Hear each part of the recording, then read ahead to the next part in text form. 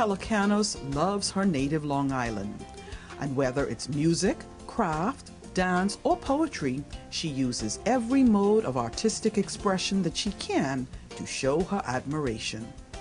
Oh, Long Island of many wonders, steeped, enriched in history. Colonial slave plantation ruins, still numerous to see.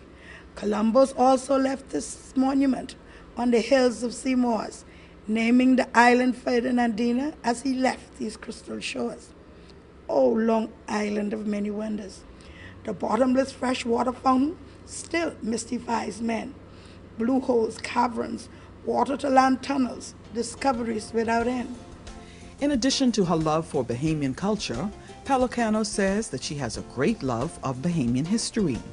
What makes her such a valuable asset is that she tries to pass all her knowledge on to the children.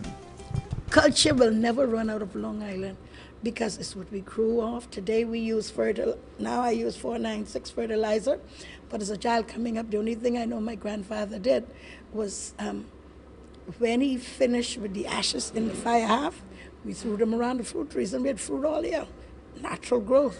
So what we had, we used.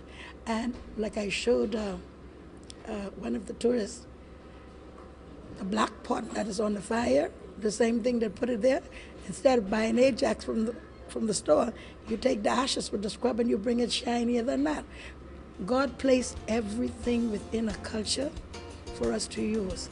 Pelacanos says that there are 14 slave plantations on the island of Long Island and says that we need to make sure that tourists at least have access to enjoy our rich cultural heritage. For the Tourism Today Network, I'm Gina Seeley.